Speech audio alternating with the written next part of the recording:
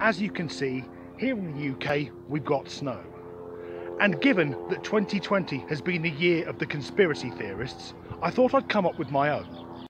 I believe the main purpose of conspiracy theories is that they allow paranoid people who didn't do very well at school to think that they're intelligent, often by cherry-picking their information and ignoring anything that runs contrary to it.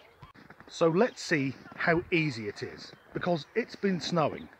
So there are restrictions on travel, there are fewer cars on the road, and those that are moving are doing so much slower than usual. The elderly and the vulnerable are having to stay inside. And even those of us who are out and about are having to move much more slowly. And the weather forecasters are warning us not to go out because we could be injured. And most conspiracy theories will involve the idea that there's some sort of cover-up. But look, everything's been covered up.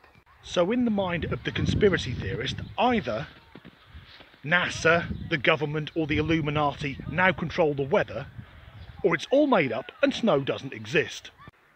And of course, that's ridiculous.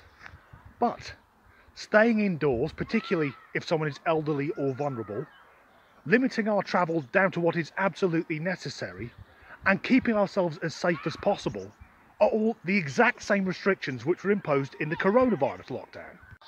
Yet the idiotic ideas I've used to suggest that snow isn't real is exactly the same thinking as the COVID deniers used to suggest that coronavirus isn't real.